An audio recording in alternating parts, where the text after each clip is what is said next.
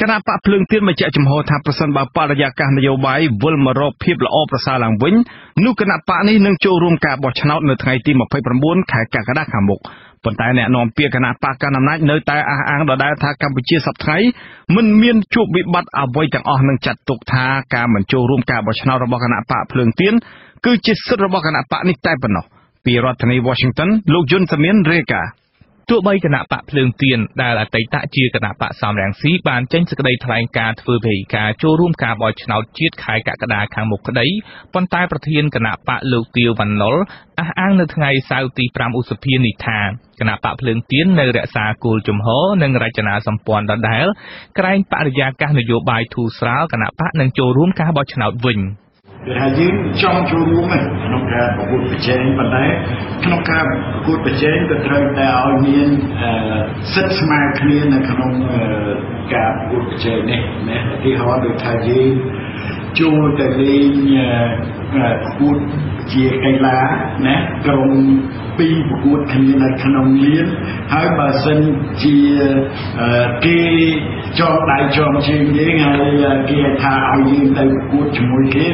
តែយើងអាចទៅប្រកួតបានអ្នកនាំពាក្យគណៈបកប្រជាជនកម្ពុជាលោកសុកអេសានបដិសេធការលើកឡើងរបស់គណៈបកភ្លើងទៀនថាការបោះឆ្នោតខាងមុខមិនសេរីនិងយុត្តិធម៌ហើយថាគណៈបកភ្លើងទៀនមិនត្រូវយកលេសនេះធ្វើពហិការបោះឆ្នោតឡើយតែគាត់មិនចូលរួមធ្វើការប្រកួតប្រជែងក្នុងការបោះឆ្នោតនាពេលខាងមុខអានឹងជាសិទ្ធិរបស់គាត់ទេបាទតែគាត់មិនចូលរួមបោះឆ្នោតនោះជាសិទ្ធិរបស់គាត់ណាដែលកំពុងមានសិទ្ធិទលំទលាយគាត់ចង់ចូលរួមក៏បានគាត់មិនចូលរួមក៏បានវាអាស្រ័យទៅលើគាត់អត់មានអាណាព្យាសង្កត់គាត់អត់មានអាណាធ្វើទុកបុកម្នេញគាត់ទេទោះបីយ៉ាងណាក៏ដោយមន្ត្រីឃ្លាំមើលការបោះឆ្នោតគាំទ្រក្តីកង្វល់របស់គណៈបកភ្លើងទៀនថាជាក្តីកង្វល់សមស្របមន្ត្រីផ្នែកអង្គការជាន់ខ្ពស់របស់អង្គការ Comfrel លោកកនសាវាងមានប្រសាសន៍ថាបើរបបលោកហ៊ុនសែនចង់ឲ្យអន្តរជាតិទទួលស្គាល់ការបោះឆ្នោតនាពេលខាងមុខរបបក្រុងភ្នំពេញត្រូវយកក្តីកង្វល់អន្តរជាតិមកពិនិត្យនិងដោះស្រាយវាមិនខុសអីអំពីសហគមន៍ជាតិនិងអន្តរជាតិគេលើកឡើងនេះគឺថាជាចំណុចមួយដែលមានការព្រួយបារម្ភហើយគេតែងតែអំពាវនាវឲ្យរាជរដ្ឋាភិបាលមានការជជែកហើយនឹងបើកព្រឹត្តិសិទ្ធិនយោបាយនៃអតីតសមាជិកដែលសមាជិករបស់គណៈបក្សសង្គ្រោះជាតិ118រូបហ្នឹងសហរដ្ឋអាមេរិកនិងសហគមន៍អឺរ៉ុបសម្ដែងការព្រួយបារម្ភការបំផ្លាញលទ្ធិប្រជាធិបតេយ្យដោយរបបលោកហ៊ុនសែនតាមរយៈការផ្ដាច់ជំនួយទាំងស្រុងដល់គណៈកម្មាធិការជាតិរៀបចំការបោះឆ្នោតអាមេរិកក៏បានផ្អាកព្រឹត្តិការណ៍មន្ត្រីរបបលោកហ៊ុនសែនមិនឲ្យជន់ទឹកដីអាមេរិកទៀតផងចំណែកប្រទេសជប៉ុនក៏ចង់ឃើញការបោះឆ្នោតនៅខែកក្កដាខាងមុខឆ្លុះបញ្ចាំងឆន្ទៈពិតប្រាកដរបស់ពលរដ្ឋខ្មែរដែរមកទល់នឹងថ្ងៃសៅរ៍ទី5ឧសភានេះមានគណៈបក2ហើយដែលសម្រេចធ្វើពហិការបោះឆ្នោតខែកក្កដាខាងមុខរួមមានគណៈបកអំណាចខ្មែរនិងគណៈបកភ្លើងទៀនចំណែកគណៈបកដែលបានចុះឈ្មោះចូលរួមការបោះឆ្នោតមាន3និងគណៈបកនយោបាយចំនួន21ទៀតកំពុងបំពេញបែបបទខ្ញុំយុនសាមៀនអាស៊ីសេរីពីរដ្ឋធានី Washingtonលោកនាងជាទីមេត្រីក្រុមបណ្ដាញប្រសង់ឯករាជ្យដើម្បីយុត្តិធម៌សង្គមចាត់ទុកការចាប់សឹកសមាជិកខ្លួនពីសំណាក់អាជ្ញាធរក្នុងរបបក្រុងភ្នំពេញជាការគំរាមកំហែងទៅលើព្រះសង្ឃផ្សេងទៀតអាជ្ញាធរថាមានភស្តុតាងគ្រប់គ្រាន់ក្នុងការចាប់សឹកនេះប៉ុន្តែស្ថាបនិកបណ្ដាញប្រសង់ឯករាជ្យពីក្រៅប្រទេសវិញយល់ថាការចាប់សឹកព្រះសង្ឃទាំងបង្ខំនេះដោយសារតែអាជ្ញាធរបារម្ភថាសមាជិកបណ្ដាញប្រសង់ឯករាជ្យមានឥទ្ធិពលក្នុងការបញ្យល់ឲ្យញាតិញោមមិនឲ្យចេញទៅបោះឆ្នោតតាមការរៀបចំរបស់របបក្រុងភ្នំពេញទើបមានការចាប់សឹកមួយដើម្បីគំរាមដល់ព្រះសង្ឃអង្គផ្សេងទៀតលោកវ៉ែនសមេតរាយការណ៍ព័ត៌មាននេះព្រះសង្ឃហៅទង្វើខុបខិតគ្នារបស់អាជ្ញាធរនិងមន្ត្រីសង្ឃនៅស្រុកសណ្ដានដែលព្រួតគ្នាចាប់បង្ខំសមាជិកបណ្ដាញព្រះសង្ឃឯករាជ្យដើម្បីយុត្តិធម៌សង្គមផ្សឹកភ្លាមនៅគ្រាដែលព្រះចៅអធិការវត្តនិងព្រះសង្ឃក្នុងវត្តបាននាំគ្នាទៅទស្សនកិច្ចទាំងអស់គ្នានៅខេត្តរតនគិរីថាជារឿងអយុត្តិធម៌សម្រាប់ព្រះសង្ឃសេងណារ៉ាសមាជិកបណ្ដាញព្រះសង្ឃឯករាជ្យព្រះតេជគុណបូបេតគង់នៅវត្តប្រយុវង្សរាជធានីភ្នំពេញឲ្យអាស៊ីសេរីដឹងថាកាលពីថ្ងៃទី4ឧសភាព្រះសង្ឃសេងណារ៉ាត្រូវបានអាជ្ញាធរនិងមន្ត្រីសង្ឃស្រុកសណ្ដានខេត្តកំពង់ធំយកកម្លាំងប្រហែល5ឬ6ឡានហើយចាប់បង្ខំឲ្យព្រះអង្គសឹកភ្លាមខណៈដែលក្នុងវត្តមានព្រះសង្ឃតែប៉ុន្មានអង្គចាំនៅវត្តព្រោះព្រះសង្ឃដទៃទៀតរួមទាំងព្រះចៅអធិការផងបាននាំគ្នាទៅទស្សនកិច្ចនៅខេត្តរតនគិរី và cái thà cả nhà thua đền đây hay nâng một trai sang sọc đền cua miền cầm nứt à cái tệ thua bên nhân thế không? Vậy ta bị ăn tôm bị ăn tôm nó có trai cái nông phiêu chỉ là đặc nom cái nông phiêu chỉ mê đặc nom đặc nôngสังคม Cambodia เยอะไงพอsangโลเขาวินัยเขาฉบับพุทธศาสนาเขาไอ้นั่งเวกูซ้ำแต่นุกุลโลเนี่ยจับสักโลไอ้โลนึงหาต่ออบรมมันจับสักแล้วหาต่ออบรมมาดอนปีดอนเลยจะท่าโลเตยรวยตัวสมบัตินั่นแบบเตยเลยก็จะจับโลกุลกี่ไอ้นั่งเวกูยังสักเต็มที่เลยเธอปัญหาไอ้ก็ช่วยทนทั้งหัวព្រះសង្ឃព្រះនាមសេងណារាគង់នៅវត្តពោធិសារ៉ារាមហៅវត្តទឹកម្លៀងស្ថិតនៅក្នុងឃុំសណ្ដានស្រុកសណ្ដានខេត្តកំពង់ធំត្រូវបានអាជ្ញាធរបញ្ជាក់ថាការចាប់សឹកព្រះអង្គដោយសារព្រះអង្គបានបង្កើតគណនី Facebook คล้ายៗមួយដើម្បីវាយប្រហាររបបក្រុងភ្នំពេញនិងបានចោទអភិបាលស្រុកសណ្ដានខេត្តកំពង់ធំថាជាជនជាតិវៀតណាមប៉ុន្តែសមាជិកបណ្ដាញព្រះសង្ឃឯករាជ្យព្រះតេជគុណបូបេតបដិសេធការចោទប្រកាន់របស់អាជ្ញាធរព្រះអង្គមានសង្ឃដីកាថាព្រះសង្ឃសេងណារាគ្រាន់តែបង្ហោះទស្សនៈថាគណៈបកកណ្ដាលអំណាចសពថ្ងៃមិនមែនជារបស់ប្រជាពលរដ្ឋខ្មែរទេតែបកនេះជារបស់លោកនាយករដ្ឋមន្ត្រីហ៊ុនសែនព្រះតេជគុណបូបេតបន្តថាអាជ្ញាធរស្រុកសណ្ដានមានការគុំគួននឹងក្រុមបណ្ដាញព្រះសង្ឃឯករាជ្យយូរណាស់មកហើយដោយសារព្រះសង្ឃឯករាជ្យតែងតែរាយការណ៍ពីការកាប់បំផ្លាញព្រៃឈើនៅខេត្តកំពង់ធំចំនួនដីធ្លីផលប៉ះពាល់ពីក្រុមហ៊ុនសម្បទានរបស់វៀតណាមនៅខេត្តនេះជាដើមជាហេតុធ្វើឲ្យអាជ្ញាធរក្នុងរបបក្រុងភ្នំពេញរកឱកាសកម្ចាត់ក្រុមព្រះសង្ឃឯករាជ្យចេញពីតំបន់នោះអាស៊ីសេរីមិនអាចសុំការបំភ្លឺពីក្រុមអាជ្ញាធរនិងមន្ត្រីសង្ឃស្រុកសណ្ដានដែលរួមគ្នាបង្ខំផ្សឹកព្រះសង្ឃសេងណារាបានទេនៅថ្ងៃទី5ឧសភាប៉ុន្តែអភិបាលស្រុកសណ្ដានលោកឡុងគីសឹងត្រូវបានវិទ្យុបារាំងអន្តរជាតិស្រង់សម្ដីនៅថ្ងៃនេះថាលោកមានឯកសារគ្រប់គ្រាន់បង្ហាញថាព្រះសង្ឃសេងណារាបានធ្វើផ្ទុយពីវិន័យសង្ឃតាមរយៈការតាំងខ្លួនជាពលរដ្ឋធម្មតាបង្កើតសារវេប្រហារថ្នាក់ដឹកនាំគ្រប់លំដាប់ថ្នាក់ក្នុងរបបក្រុងភ្នំពេញអភិបាលស្រុកសណ្ដានអះអាងថាព្រះសង្ឃសេងណារាបានទទួលស្គាល់កំហុសខ្លួនឯងហើយចំពោះការចោទប្រកាន់រូបលោកថាជនជាតិវៀតណាមនោះលោកឡុងគីសឹងប្រកាសថាលោកមិនចាប់អារម្មណ៍ការចោទប្រកាន់នេះឡើយខណៈការផ្សឹកព្រះសង្ឃសេងណារាក៏មិនមែនដោយសារមូលហេតុដែលព្រះសង្ឃចោទប្រកាន់លើរូបលោកដែរនេះជាករណីទី2ហើយដែលមានការចាប់ផ្សឹកព្រះសង្ឃសមាជិកបណ្ដាញព្រះសង្ឃឯករាជ្យដោយករណីទី1គឺជាការចាប់ផ្សឹកព្រះសង្ឃព្រះនាមហ៊ុនសុផានីនៅខេត្តបាត់ដំបងដោយចោទព្រះអង្គតាក់ទងទៅនឹងការប្រើប្រាស់កាំភ្លើងជ័រព្រះតេជគុណប៊ូបេតបញ្ជាក់ថាតាមពុទ្ធវិន័យបើគ្រាន់តែនិយាយស្ដីខុសគឺគ្រាន់តែហៅទៅអប់រំមិនដល់ថ្នាក់ចាប់ផ្សឹកទេតែទោះជាយ៉ាងណាព្រះអង្គនៅតែអះអាងថាករណីចាប់ផ្សឹកព្រះសង្ឃសេងណារាគឺជាការចង់កម្ចាត់ក្រុមបណ្ដាញព្រះសង្ឃឯករាជ្យចេញពីតំបន់ស្រុកសណ្ដានជាងករណីប្រព្រឹត្តល្មើសច្បាប់ឬព្រះវិន័យខ្ញុំបាទបែនសុមេតអាស៊ីសេរីពីរដ្ឋធានី Washington លោកនាងជាទីមេត្រីស្ថាបនិកបណ្ដាញព្រះសង្ឃឯករាជ្យបណ្ដាជគុណបុត្របន្ទិញដែលកំពុងមានវត្តមានក្នុងសហរដ្ឋអាមេរិកបានប្រតិកម្មយ៉ាងខ្លាំងចំពោះការចាប់ផ្សឹកព្រះសង្ឃព្រះនាមសេងណារាអង្គនេះព្រះតេជគុណបុត្របន្ទិញបានចាត់ទុកការចាប់ផ្សឹកនេះថាដោយសារតែការភ័យខ្លាចទៅនឹងការងារសុចរិតរបស់បណ្ដាញព្រះសង្ឃឯករាជ្យដែលកំពុងរាលដាលដល់ថ្នាក់មូលដ្ឋានទោះជាយ៉ាងណាក៏ដោយព្រះតេជគុណបុត្របន្ទិញបានអប់រំដល់សមាជិករបស់ព្រះអង្គក្នុងប្រទេសកម្ពុជាត្រូវប្រយ័ត្នប្រយែងក្នុងការថ្លែងសារនយោបាយផ្សេងៗដែលអាចនាំឲ្យមានការចាប់ខ្លួនឬការចាប់ផ្សឹកជាដើមនោះជាទេសនៈបញ្យលក្នុងក្រមរួចហើយថាភាសាទាំងឡាយណាដែលនិយាយទៅគេអាចចោទនិងចាប់យើងដាក់គុកបានសូមមេត្តាកាត់បន្ថយការងារទាំងឡាយណាដែលយើងធ្វើគ្រាន់តែឃើញកូនរូបភាពតែមិនបង្ហាញស្មារតីនៃការក្រោកឈរតស៊ូនឹងរបបផ្ដាច់ការសូមប្រកាសរំគុណម្ចាស់សមាជិកបណ្ដាញព្រះសង្ឃគ្រប់អង្គមេត្តាកាត់បន្ថយបើយើងនិយាយដើម្បីគេចាប់យើងនិយាយឲ្យគេចោទសូមកាត់បន្ថយបើហានិភ័យមកដល់យើងដោយសារការប្រើប្រាស់អរិយាប័ត្រនិងពាក្យសម្ដីរបស់យើងធ្វើឲ្យប៉ះពាល់បេសកកម្មអាយុជីវិតជាតិរបស់យើងសូមមេត្តាកុំប្រើសូមព្រះអង្គឈរលើជំហរយុទ្ធសាស្ត្រមួយដែលយើងនិយាយឲ្យមនុស្សមានស្មារតីងើបឈររឹងមាំតស៊ូជាមួយរបបផ្ដាច់ការចាំយើងធ្វើហើយរឿងទី2បើសិនភាសាទាំងឯណាដែលមិនចេញពីគោលការណ៍យុទ្ធសាស្ត្រមិនមែនជាបេសកកម្មរបស់សមាជិកបណ្ដាញព្រះសង្ឃនិងគោលការណ៍ស្នូលរបស់បណ្ដាញទេសូមព្រះអង្គមេត្តាគុំនិយាយឲ្យគេចោទនិងចាប់អានេះជាផែនការនៃការអប់រំសមាជិកអាត្មាចំនួនពោ ប្រដាជគុណបុត្របន្ទិញមានថ្នាក់ដឹកការថាបើទោះបីជាមានការយាយីពីសំណាក់អាជ្ញាធរយ៉ាងណាក៏ដោយក៏បណ្ដាញប្រសង់ឯករាជ្យមិនរាថយក្នុងការបំពេញកិច្ចការឃ្លាំមើលសង្គមឃ្លាំមើលព្រៃឈើនិងបរិស្ថាននោះឡើយ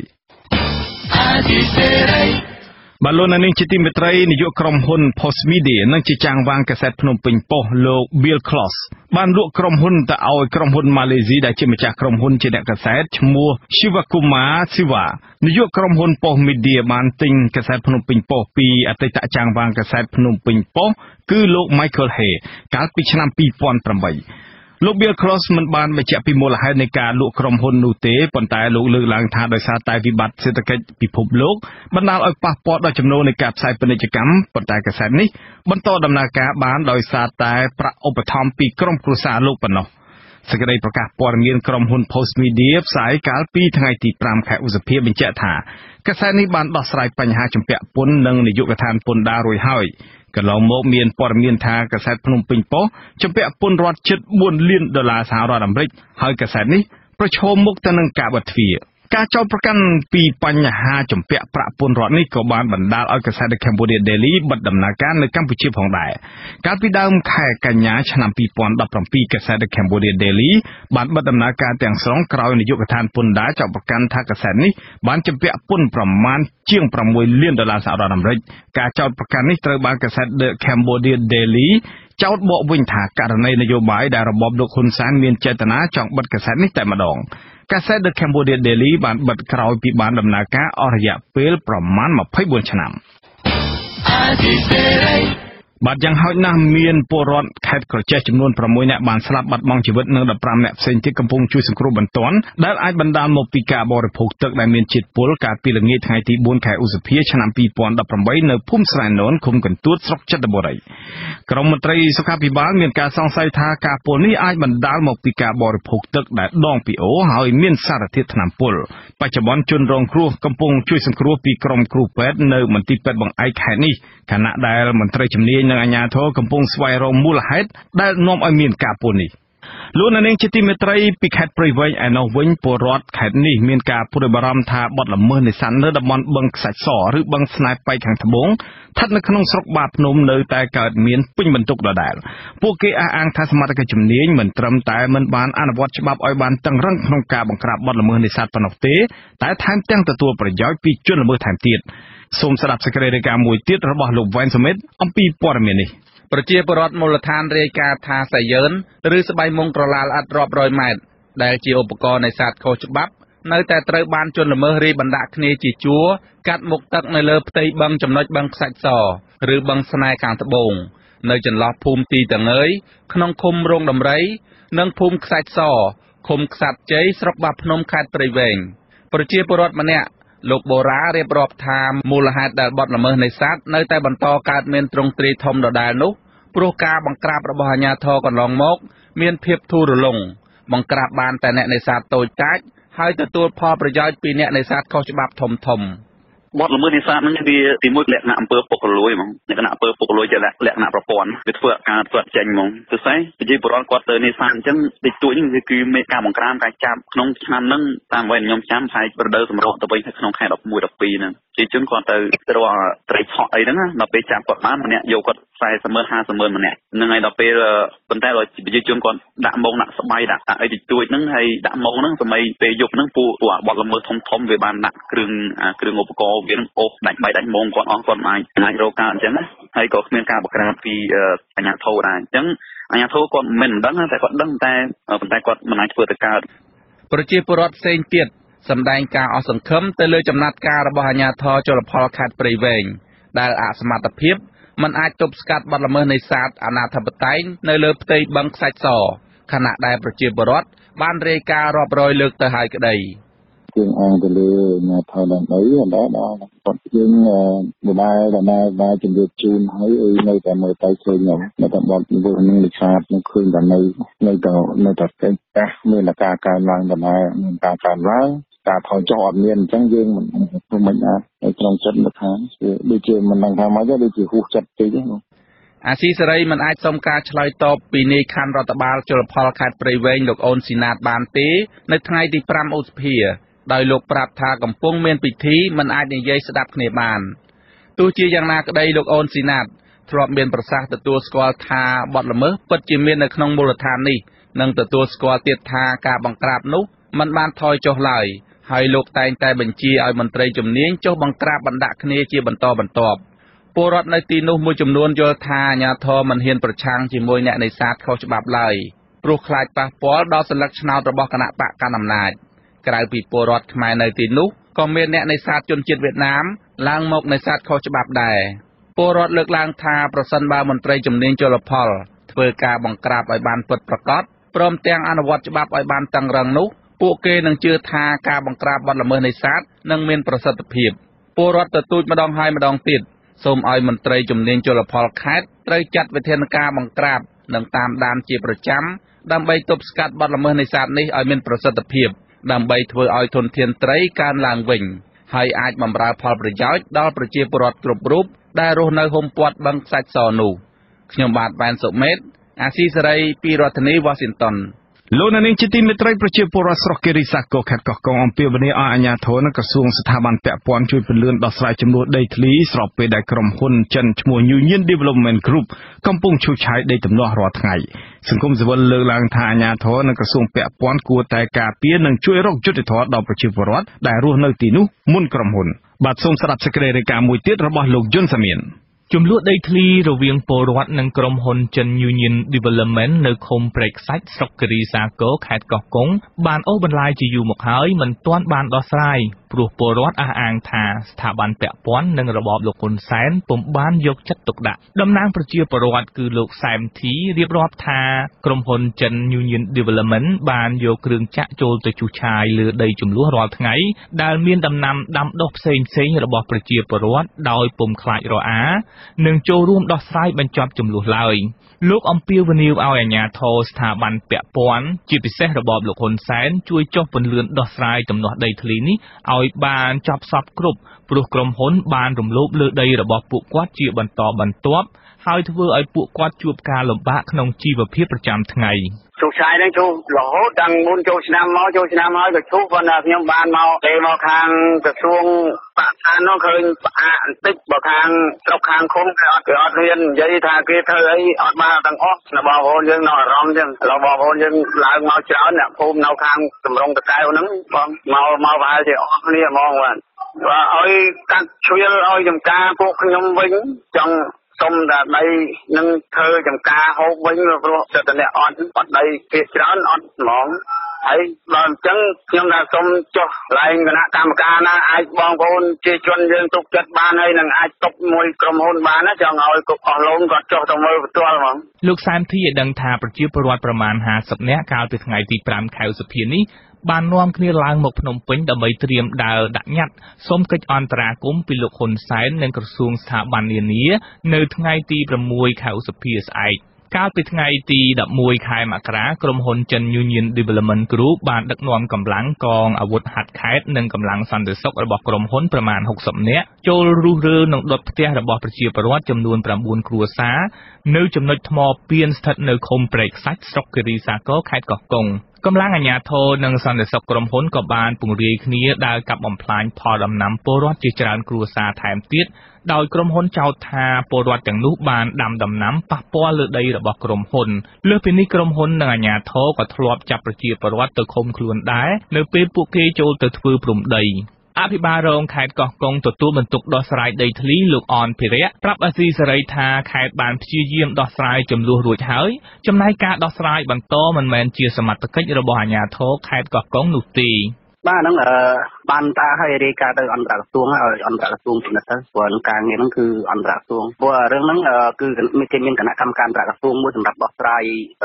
បញ្ហាហ្នឹងអាស៊ីសេរីបានព្យាយាមតាក់ទងទៅអ្នកនាំពាក្យក្រសួងបរិស្ថានលោកសៅសុភាពដើម្បីសុំការបកស្រាយប៉ុន្តែលោកបង្វែរឲ្យទៅសួរអនុរដ្ឋលេខាធិការក្រសួងបរិស្ថានលោកសូខូនរដ្ឋគុណវិញមន្ត្រីប្រឹក្សាផ្នែកច្បាប់នៃអង្គការលីកាដូប្រចាំខេត្តកោះកុងលោកហួរអ៊ីនមានប្រសាសន៍ថា អាជ្ញាធរនិងក្រសួងស្ថាប័នពាក់ព័ន្ធគួរតែជួយការពារនិងជួយដោះស្រាយប្រកបដោយយុត្តិធម៌ជូនប្រជាពលរដ្ឋព្រោះតាមការអង្កេតកន្លងមកគឺប្រជាពលរដ្ឋបានចូលទៅរស់នៅនិងធ្វើដំណាំនៅតំបន់មានចំនួនមុនក្រុមហ៊ុនតាមការស៊ើបអង្កេតនិងការឃ្លាំមើលកន្លងមកយើងឃើញថាទោះជាដីដែលកំពុងតែមានចំនួនក៏ដោយគឺក្រុមហ៊ុនអាចធ្វើអ្វីក៏បានគាត់ចង់ឈូសផ្ទះគាត់ចង់ឈូសចកាគាត់ចង់ផ្លាញដំណាំអីក៏ធ្វើបានដែរប៉ុន្តែបើសិនជាប្រជាពលរដ្ឋហ៊ានទៅដាំដំណាំឬក៏បោះព្រំដីដែលក្រុមបានជួយឆាយហ្នឹងគឺពួកគាត់ត្រូវតែប្រឈមហើយនឹងការបដិបត្តិក្រុមហ៊ុនឲ្យពិតជាប្រឈមនឹងការជាប់ឃុំហើយអញ្ចឹងកន្លែងនេះឃើញថាចំណាត់ការរបស់អាជ្ញាធរហ្នឹងគឺវាអយុត្តិធម៌សម្រាប់ពលរដ្ឋព្រោះថាក្រុមហ៊ុនមានលទ្ធភាពច្រើនក្នុងការអភិវឌ្ឍចំណែកប្រជាពលរដ្ឋគាត់ក៏ត្រូវការដីដែរអញ្ចឹងរដ្ឋាភិបាលអាចបកគលដីឲ្យក្រុមហ៊ុនបានហេតុអីមិនអាចរកដីសម្រាប់ឲ្យពលរដ្ឋធ្វើកិច្ចការសម្រាប់ចិញ្ចឹមជីវិតបានកាលពីថ្ងៃទី5ខែកុម្ភៈកន្លងទៅប្រជាពលរដ្ឋបានដាក់ពាក្យបណ្ដឹងទៅតុលាការរឿងក្រុមហ៊ុននេះដុតផ្ទះនិងបំផ្លាញផលដំណាំប្រជាពលរដ្ឋដែរប៉ុន្តែខាងតុលាការនៅមិនទាន់ដោះស្រាយអ្វីនោះទេក្រុមហ៊ុន Union Development Group បានជួលដីពីរបបលោកហ៊ុនសែនកាលពីឆ្នាំ2008ក្នុងភូមិសាស្ត្រឃុំចំនួន5នៃស្រុក2គឺបទុមសាគរនិងគិរីសាគរខេត្តកោះកុងលើផ្ទៃដីចំនួន 36,000 ហិកតាដើម្បីធ្វើជាតំបន់ទេសចរណ៍និងពាណិជ្ជកម្មដែលរួមមានការសាងសង់ព្រលានយន្តហោះនិងទីលានវាយកូនហ្គោលដែលមានតម្លៃសរុប$5,000 លានកាលពីឆ្នាំ2011ក្រុមហ៊ុនចិនមួយនេះបានជួលដីពីរបបលោកហ៊ុនសែនជាង 9,000 ហិកតាថែមទៀតការផ្ដាល់ដីសម្បត្តិនេះគឺបានប៉ះពាល់ដីប្រជាពលរដ្ឋជាច្រើនរយគ្រួសារហើយមកទល់ពេលនេះមិនទាន់បានដោះស្រាយចេញនៅឡើយខ្ញុំយុនសាមៀនអាស៊ីសេរីប្រធានាធិបតី Washington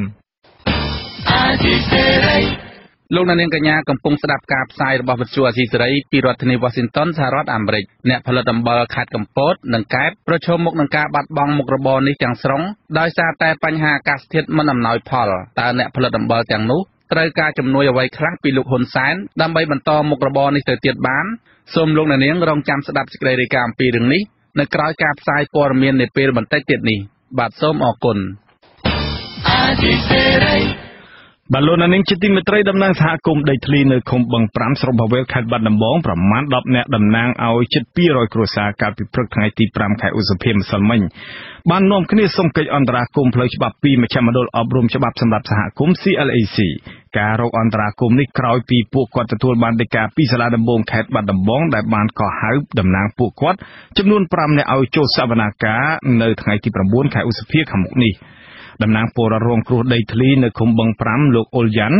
អះអាងថាមូលហេតុដែលពួកគាត់ទៅប្រឹក្សាផ្លូវច្បាប់ពីសង្គមស៊ីវិលដោយសារតែពួកគាត់ព្រួយបារម្ភខ្លាចចាប់ពួកគាត់ដាក់ពន្ធនាគារដោយតំណាងសហគមន៍ដីធ្លីនៅខេត្តបន្ទាយមានជ័យអ្នកស្រីឡុងសុគន្ធីកាលពីខែមេសាកន្លងទៅលោកបន្តថាពួកគាត់ស្នើឲ្យអង្គការសង្គមស៊ីវិលមួយនេះជួយធ្វើយ៉ាងណាកុំឲ្យពួកគាត់ជាប់គុកជាប់ចរវ៉ាក់ដោយសារតែដំណោះដីធ្លីនេះឥឡូវអ្នកធ្វើស្រែពិតប្រកបក៏អត់មានអង្គស៊ីដែលគិតអារម្មណ៍ថាទី1បើចូលគុកប្រពន្ធកូន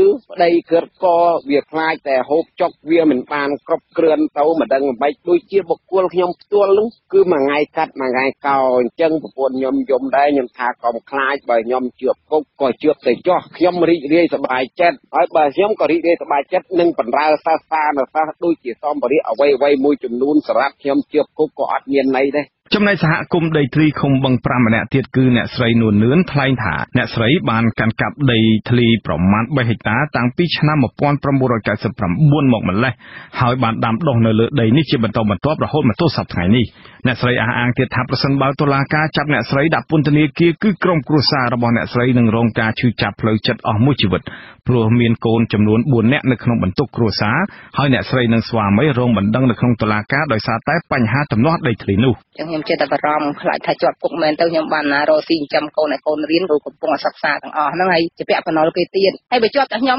ក៏ដូចថាវាស្រាលទៀតនេះទាំងក្តីខ្ញុំដែលមិនដឹងអីសោះតែខ្ញុំរកអាស៊ីលំឡើងទៅផ្សះស្រាផ្សារថៃទៅទិញម្ហូបត្រីយកមកលក់ហ្នឹងបន្លែហ្នឹងហើយមិនដែលទៅបៀនដីហ្នឹងទេតែខ្ញុំទៅធ្វើស្រែជាមួយពលរដ្ឋហ្នឹងឯងតវ៉ាប្រើហ្នឹងដល់គេដាក់ប្តឹងតែខ្ញុំមិនប្រៃខ្ញុំទេមុនគេនៅពលរដ្ឋគេអត់ទាន់ប្តឹងទេគេគ្រាន់តែហៅចូលសាលាឃុំអីនេះអាយចឹងណាពមៀនអីចឹងទៅព្រះរាជអាជ្ញារងនៃសាលាដំបងខេត្តបាត់ដំបងលោកគីប៊ុនរ៉ាបានកោះហៅតំណាងសហគមន៍ដីធ្លីនៅឃុំបឹង5ចំនួន5នាក់ដើម្បីជំរះក្តីលើសំណុំរឿងដែលពលរដ្ឋម្ខាងទៀតប្តឹងចោទប្រកាន់អ្នកទាំង5នាក់ពី ពីបទធ្វើឲ្យប៉ះពាល់ដល់កម្មសិទ្ធិឯកជនក្នុងឃុំបឹង5ស្រុកបាវែលខេត្តបាត់ដំបងដើម្បីជំនុំជម្រះអាស៊ីសេរីពុំអាចតាក់ទងអ្នកនាំពាក្យសាលាដំបងខេត្តបាត់ដំបងដើម្បីសុំសេចក្តីអត្ថាធិប្បាយបន្ថែមជុំវិញបញ្ហានេះបានទេកាលពីថ្ងៃទី5ខែឧសភាម្សិលមិញពលរដ្ឋមានទំនាស់ដីធ្លីនៅឃុំបឹង5លោកស្រីមានពៅអះអាងថាតំណាងរបស់ពួកគាត់ទាំង5នាក់នោះគ្មានកំហុសដោយការចោទប្រកាន់របស់ភាគីម្ខាងទៀតដែលមានទ្រព្យសម្បត្តិនៅតំបន់ផ្សេងនោះទេអ្នកស្រីមានពៅស្នើឲ្យមន្ត្រីតុលាការមេត្តាទម្លាក់ការចោទប្រកាន់មកលើតំណាងរបស់ពួកគាត់ហើយងាកមករកដោះស្រាយបញ្ចប់រឿងទំនាស់ដីធ្លីជូនពួកគាត់ឲ្យបានឆាប់ដើម្បីអាចឲ្យពួកគាត់ដាំដុះនៅលើដីទំនាស់រកប្រាក់ចំណូលចិញ្ចឹមជីវភាពគ្រួសារដោយគ្មានការភ័យខ្លាចដោយពេលបច្ចុប្បន្ននេះទៀតឆ្លោះគ្នារឿងដីធ្លីហើយគាត់ថាឆ្លួនតិចតួចដឹងតែចាប់គ្នាធ្វើតិចតួចដឹងតែចាប់គ្នាហើយចុះលោកក្មួយវិញអាចជួយខាងខ្ញុំនេះវេទនាគ្រប់បែបយ៉ាងទាំងអស់អាចជួយខ្ញុំបានដែរអត់ឬមួយថាមិនបានបើថាមិនបានទេឲ្យខ្ញុំចូលគុកទាំងអស់ហ្មងហើយចឹងដាក់ពាក្យអ្នកក្រីក្រនេះដល់គ្នាវេទនារបៀបមិនទៀតឲ្យគ្នានៅលហេមលហាមកមិនទៀតដាច់បាយដោយថាអត់ដីធ្វើស្រែដូចអ្នកផ្សារគេអាងអីលោកពូគេអាងស្តង់ហើយចឹងអ្នកស្រែគ្នាអាងអីគ្នាអាងដីថាបាត់ដីធ្វើអីហើយខ្ញុំអ្នកស្ត្រីនេះមកអីវេទនាចាំកូនតូចអត់អីហោតែឲ្យខ្ញុំវេទនារស់ដើម្បីអីរាល់ថ្ងៃមកថាបបាក់ពេកចូលទៅឲ្យចោលអស់ហ្មងជឿរស់គ្រូស្រីរស់ក៏វេទនាដែរមេឃុំបឹង5លោកជានីហាងថាអាញាធរខេត្តមានគោលការណ៍ដោះស្រាយវិវាទដីធ្លីហើយអាញាធរខេត្តក៏គ្រោងបង្កើតយន្តការថ្មីសម្រាប់ដោះស្រាយបញ្ហានេះដែរដែលដោះស្រាយជាពីរផ្នែកលោកបន្តថាពលរដ្ឋដែលមានទំនាស់ដីធ្លីជាមួយនឹងភាគីមានបានកម្មសិទ្ធិត្រូវដោះស្រាយតាមប្រព័ន្ធតុលាការចំណែកពលរដ្ឋដែលគ្មានបានកម្មសិទ្ធិត្រូវដោះស្រាយតាមរយៈអាជ្ញាធរខេត្តបាត់ដំបងប៉ុន្តែលោកជានីអះអាងថាករណីតុលាការក៏ហៅពលរដ្ឋទាំង5នាក់នោះលោកពុំទាន់ដឹងព័ត៌មាននេះនៅឡើយទេតាមពិតថ្ងៃដែលខ្ញុំបានទៅចូលរួមធ្វើជាសាក្សីនោះដែលតុលាការគេក៏អញ្ជើញទៅចូលរួមធ្វើជាសាក្សីថ្ងៃនោះយើងអត់ទាន់ប្រកាសសារក្រមភ្លាមទេប៉ុន្តែ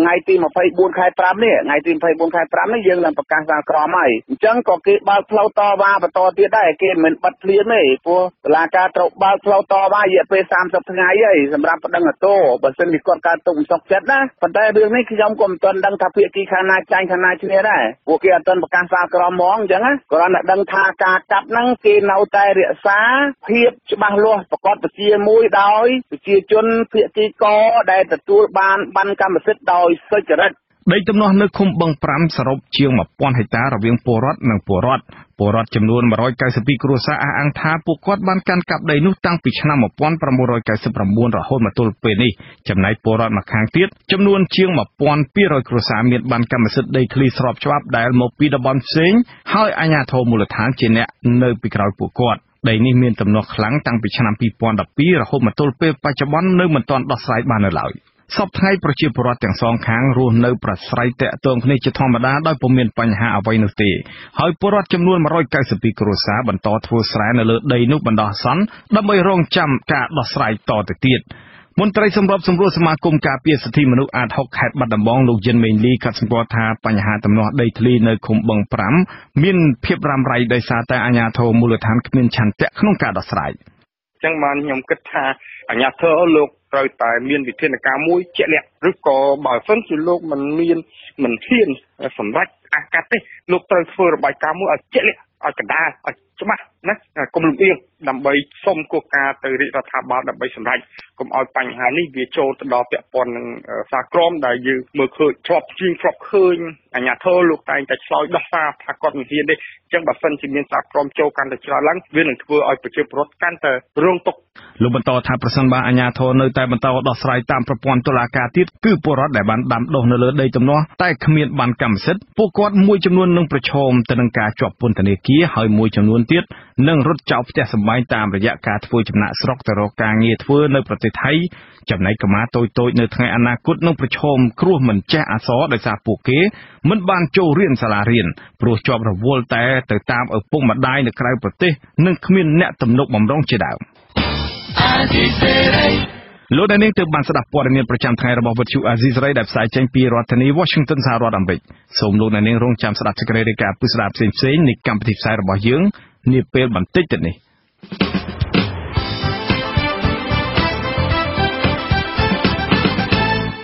លោកអ្នកនាងកញ្ញាអ្នកស្ដាប់ជាទីមេត្រីនៅក្នុងការផ្សាយជាបន្តទៅទៀតនេះយើងខ្ញុំមានសេចក្តីរាយការណ៍ពិស្ដារស្ដីអំពី អ្នកផលិតអំបិលអះអាងថាពួកគេនឹងបោះបង់ចោលមុខរបរនេះប្រសិនបើអាជ្ញាធរមិនជួយដោះស្រាយវិបត្តិរបស់ពួកគេម្រេចកំពតរក្សាតម្លៃថេរស្របពេលម្រេចតំបន់ដទៃបន្តធ្លាក់ថ្លៃយ៉ាងគំហុកឡអិតបង្កើតឲ្យមានទេសភាពសម័យថ្មីហើយនៅចុងកម្មវិធីលោកអ្នកនាងនឹងបានស្ដាប់ព័ត៌មានបញ្ចប់សូមអញ្ជើញលោកអ្នកនាងស្ដាប់ការផ្សាយរបស់យើងខ្ញុំដែលមានជាបន្តទៅទៀតដូចតទៅ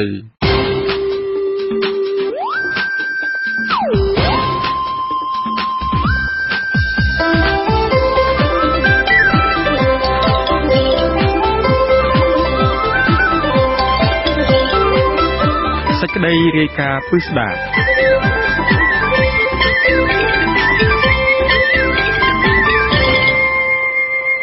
លោកអ្នកនាងជាទីមេត្រីរដូវធ្វើស្រែអំបិលបានបញ្ចប់ទៅហើយនៅត្រឹមខែឧសភានេះមានកសិករតែមួយចំនួនតូចប៉ុណ្ណោះដែលប្រមូលផលអំបិលបានខ្លះមកទុកនៅក្នុងឃ្លាំងដោយសារតែពួកគាត់រុះរាន់ធ្វើអំបិលចាប់តាំងពីដើមរដូវក៏ប៉ុន្តែសម្រាប់អ្នកផលិតអំបិលភាគច្រើនវិញពួកគាត់មិនទទួលបានផលអ្វីបន្តិចឡើយព្រោះមានភ្លៀងធ្លាក់កក់ខែជាប់ជាប្រចាំពួកគាត់ទទូចឲ្យរដ្ឋាភិបាលជួយដោះស្រាយបញ្ហានេះដើម្បីឲ្យពួកគាត់មានទឹកចិត្តប្រកបរបរធ្វើស្រែអំបិលតទៅឆ្នាំខាងមុខទៀតបើពុំដូច្នោះទេពួកគាត់អាចនឹងបោះបង់ចោលមុខរបរប្រពៃណីមួយនេះជាជាមិនខានកសិករផលិតអំបិលនៅសង្កាត់ត្រើយកោះក្រុងកំពតនិងជាសមាជិកក្រុមប្រឹក្សាភិបាលនៃសហគមន៍អ្នកផលិតអំបិលខេត្តកំពតកែបលោកពៅសុនអះអាងថាក្នុងចំណោមកសិករជាង70ក្រុមនៃមណ្ឌលត្រើយកោះរបស់លោកមានតែកសិករ2ទៅ3ក្រុមប៉ុណ្ណោះដែលប្រមូលផលអំបិលបានខ្លះគឺម្នាក់បានប្រហែល1000បាវហើយក្រៅពីនេះមិនមានអ្នកប្រមូលបានឡើយលោកអះអាងថាកសិករនៅមណ្ឌលដទៃក៏ជួបប្រទះបញ្ហានេះដូចគ្នាដែលនេះជារឿងមិនធ្លាប់កើតមានឡើយចាប់តាំងពីពួកគាត់បានប្រកបរបរនេះឡើងវិញក្រោយសម័យខ្មែរក្រហមលោកបន្តថាបញ្ហានេះនឹងជះឥទ្ធិពលយ៉ាងខ្លាំងដល់ជីវភាពកសិករនិងអ្នកផលិតអំបិលជាពិសេសអ្នកដែលពឹងផ្អែកទាំងស្រុងលើរបរធ្វើស្រែអំបិលយ៉ាងយឺតបំផុតគឺខែមករាចាប់បានទាំងអស់គ្នាហើយជួនកាលវាអាចដល់មានខែ4ខែ5អញ្ចឹងណាយើងប្រមូលទៅរហូតហោហាទៅមកប៉ុន្តែឆ្នាំនេះអត់មកដូចខ្ញុំបីចឹងជាដើមក្នុងក្របអត់ទេតែក្រុមតូចគាត់អត់មានមុខរបរអីក្រៅពីហ្នឹងគាត់ចិត្តតែប្រឹងប្រែងជំនះមួយធម្មជាតិអញ្ចឹងអាចបាន1000បាវហ្នឹងដែរមកដៅហ្នឹងតាមមើលអាធ្លាប់ធ្វើបានរាប់ម៉ឺនវាបាន1000ហ្នឹងខុសគ្នាឆ្ងាយលោកពៅសុនអះអាងទៀតថាកសិករនិងអ្នកផលិតអំបិលនៅខេត្តកំពតនិងខេត្តកែបត្រូវបង់ខាតធនធានយ៉ាងច្រើនទាំងលុយកាក់ពេលវេលានិងកម្លាំងពលកម្មទៅតាមចំនួនស្រែអំបិលដែលខ្លួនមាន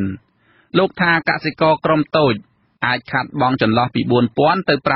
$5000ចំណែកកសិករក្រុមធំវិញអាចខាតបង់រាប់ម៉ឺនដុល្លារឯណោះលោកបន្តថាដោយសារបញ្ហានេះកសិករនិងអ្នកផលិតអំបិលត្រូវបង្ខំចិត្តប្រកបមុខរបរផ្សេងដើម្បីផ្គត់ផ្គង់ជីវភាពបើពុំដូច្នោះទេពួកគាត់នឹងមិនអាចស៊ូទ្រាំរហូតដល់រដូវប្រាំងឆ្នាំក្រោយទៀតបាននោះទេថ្លៃដើមដែលយើងបានបោះចោលហ្នឹងវាទៅចិត្តកោះហើយវាបានអញ្ចឹងដល់យើងនឹងប្រឹងប្រែងរកមុខរបរឲ្យផ្សេងទៀតហើយម្យ៉ាងទៀតអ្នកខ្លះក៏គ្នាអត់មានមុខរបរអីប្រហែលជាមានចងការនេះគេអីខ្លះតាមមើលដល់ថាទប់ទល់នឹងការគ្រប់គ្រងគ្រួសារក្នុងជាឡូវនោះទៅដល់រដូវប្រាំងវិញវាយូរខែដែរទៅដល់លោកពៅសុនអះអាងថាចំពោះអំបិលដែលកសិករមួយចំនួនផលិតបាននៅឆ្នាំនេះมันមានអំបិលប្រភេទលេខ1នោះទេគឺមានតែលេខ2និងលេខ3ប៉ុណ្ណោះដោយសារតែអាកាសធាតុមិនអំណោយផលអំបិលប្រភេទលេខ2មានតម្លៃ15600រៀលនិងលេខ3តម្លៃ14600រៀលក្នុងមួយបាវទម្ងន់50គីឡូក្រាមលោកបញ្ជាក់ថានេះជាតម្លៃខ្ពស់គ្រាន់បើប្រៀបធៀបនឹងតម្លៃអំបិលឆ្នាំមុននៅពេលដែលកសិករផលិតអំបិលបានច្រើនប៉ុន្តែជារឿងគួរឲ្យសោកស្ដាយដែលកសិករផលិតអំបិលមិនបាននៅឆ្នាំនេះប្រឈមនឹងស្ថានភាពបែបនេះលោកពៅសុនថ្លែងថាកសិករនិងអ្នកផលិតអំបិលគ្មានជំរើសអ្វីផ្សេងក្រៅពីអំពាវនាវដល់រដ្ឋាភិបាលឲ្យជួយដល់ពួកគាត់នោះទេអ្នកនាំពាក្យក្រសួងឧស្សាហកម្មនិងសិប្បកម្មលោកអ៊ុំសុថាទទួលស្គាល់ថាទិន្នផលអំបិលនៅឆ្នាំនេះមានការធ្លាក់ចុះហើយកម្ពុជាជៀសមិនផុតពីការនាំចូលអំបិលពីក្រៅប្រទេសនោះទេដើម្បីបំពេញតម្រូវការក្នុងស្រុករបស់ខ្លួនដែលត្រូវការអំបិលលើសពី50,000 តោនក្នុងមួយឆ្នាំលោកបន្តថារដ្ឋាភិបាលបន្តអនុវត្តគោលនយោបាយបន្ធូរបន្ថយពន្ធលើការផលិតអំបិលដើម្បីជួយកាត់បន្ថយបន្ទុកចំណាយរបស់កសិករ យើងបានដាក់ចេញគោលនយោបាយតាំងពីការបថយការបង់អកលើការផលិតអំបិលការគ្រប់គ្រងដីស្រែអំបិលហើយនឹងបង្កើតនៅធនាគារសម្រាប់សហគ្រាសទុនតូចមធ្យមសិប្បកម្មឲ្យប្រជាពលរដ្ឋខ្ចីហ្នឹងក៏ជាចំណែកមួយជួយដល់ការធ្វើឲ្យសាឡើងនៅផលិតកម្មអំបិលដែរប៉ុន្តែมันអាចឆ្លើយតបបានតាមសេចក្តីត្រូវការរបស់គាត់ពេញទេផលិតករអំបិលលោកពៅសុនទទួលស្គាល់កិច្ចប្រឹងប្រែងរបស់របបលោកហ៊ុនសែនក្នុងការជួយដល់អ្នកផលិតអំបិលប៉ុន្តែលោកថាការជួយនេះមិនទាន់គ្រប់គ្រាន់នោះទេខណៈកសិករត្រូវដោះស្រាយបញ្ហាប្រឈមសំខាន់ពីរនៅពេលនេះគឺស្វែងរកថវិកាដើម្បីទ្រទ្រង់ជីវភាពប្រចាំថ្ងៃនិងរកដើមទុនដើម្បីផលិតអំបិលនៅឆ្នាំក្រោយទៀតហេតុដូចនេះលោកនៅតែទទូចឲ្យរដ្ឋាភិបាលគិតគូរផ្ដល់កម្ចីការប្រាក់ទាបដល់ក្រុមអ្នកផលិតអំបិលដើម្បីឲ្យពួកគាត់អាចបន្តមុខរបរនេះបានតទៅទៀតសូមឲ្យរដ្ឋាភិបាល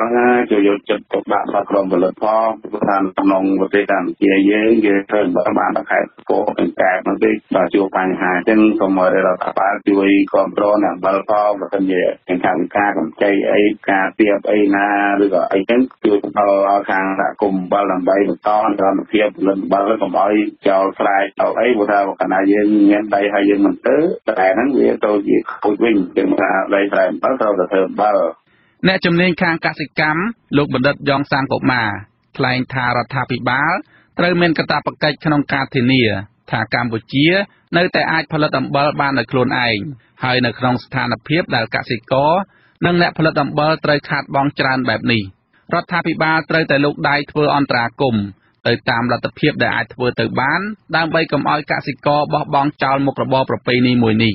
យើងមានរូបភាពពីររូបភាពមួយយើងឧបត្ថម្ភជាទុនជាប្រាក់កម្ចីសម្រាប់គាត់យកដោះស្រាយបញ្ហាចាងហើយរបស់គាត់ហើយទី2យើងអាចធ្វើជាការឧបត្ថម្ភធនណាឧបត្ថម្ភធនហ្នឹងគឺក្នុងន័យថាយើងជួយបន្ថែមទៅលើបរិមាណអំបិលឲ្យគាត់ទៅបានហ្នឹងដើម្បីឲ្យគាត់បានចំណូលថែមទៅដើម្បីគាត់បន្តនិរន្តរភាពការងារហ្នឹងចំនួនជីវរដ្ឋដែលធ្វើអំបិលហ្នឹងគឺមិនជាចំនួនដែលច្រើនបានទេហើយបរិមាណក៏វាមិនច្រើនដែរពេកដែរអញ្ចឹងខ្ញុំជឿថាប៉ុណ្ណឹងទៅទួយហ្នឹងគឺជារឿងមួយដែលរដ្ឋាភិបាលអាចធ្វើយ៉ាងងាយស្រួលបាទការផលិតអំបិលនៅកម្ពុជាកើតមានតាំងពីយូរណាស់មក